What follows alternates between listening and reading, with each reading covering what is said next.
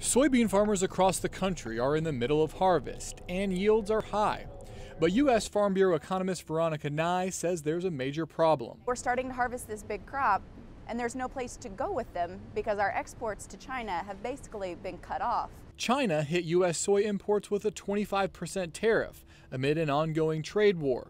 The lost market is leading to a backlog of the crop at storage elevators along the Mississippi River. You're now taking your crop to the elevator looking for a price, and the elevator says no room at the inn. Louisiana Congressman Ralph Abraham sent a letter this week asking the U.S. Department of Agriculture to help farmers in his state. If these farmers don't harvest these beans in the next week or two or three at the most, they can literally go bankrupt. There is a federal program designed to help farmers through trade disputes, but subsidies are based on receipts from storage facilities. Full elevators means no receipts and no help for farmers. Unfortunately, we're bracing for a long endeavor. Abraham is asking the USDA to change how the subsidy program works and help farmers find additional storage options.